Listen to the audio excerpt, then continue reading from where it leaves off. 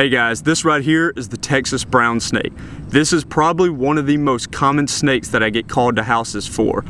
People commonly mistake these snakes for ground rattlers or copperheads, which is crazy to me because they actually look nothing like copperheads. They only average about 9 to 12 inches as an adult, so you could call this guy pretty close to an adult. They commonly feed on caterpillars, spiders, frogs, virtually anything they can get their tiny little mouths on. But they also do like a valiant display whenever they feel threatened. They'll flatten out that head into a perfect triangle and then they'll strike at you, but they're mostly pseudo strikes, which is a fancy term for meaning false strikes. These guys typically just sit there and they'll shoot their head at you, but their mouth is closed the entire time. I've never had one of them try and bite me. So they're very nice snakes. You can see they calm whenever you're holding them, but typically they just want to run from you. I find these guys sometimes 3 or 4 in a night on rainy nights. So they're very common on backwoods farm roads, usually around sand or grass or timber forest. But I also have a baby Southern Copperhead right here for you so you can compare the colors.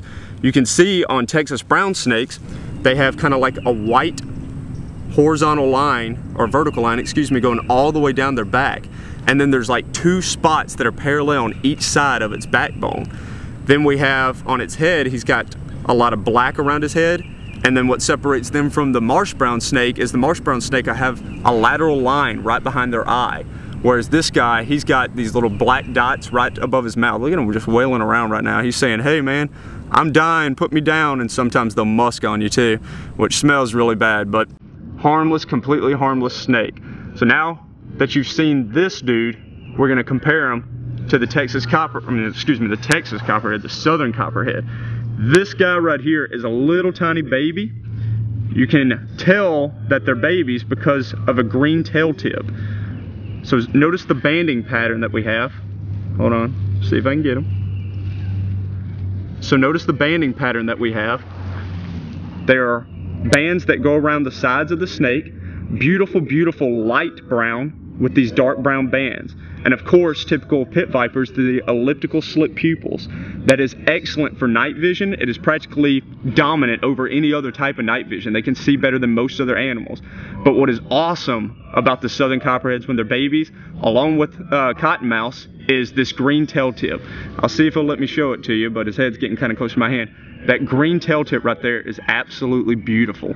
And what they do is it's kind of like fishing. It's the exact same way that fishermen use it. They'll sit there and wiggle it and writhe it right in front of a frog or a toad, or whenever they get older, they'll do it in front of little hopper mice or field mice.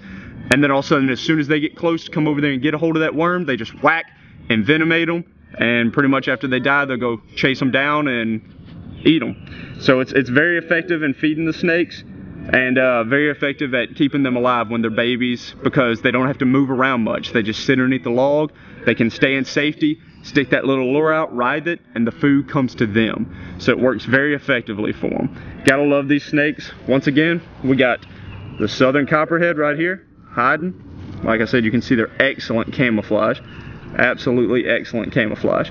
And then the Texas brown snake, which has pretty much done bolted away. Once you take your eyes off these guys, they're pretty much gone. So kiss them goodbye. Thank you, God, for these snakes. Always praise them for any of my snakes. Take it easy, fellas.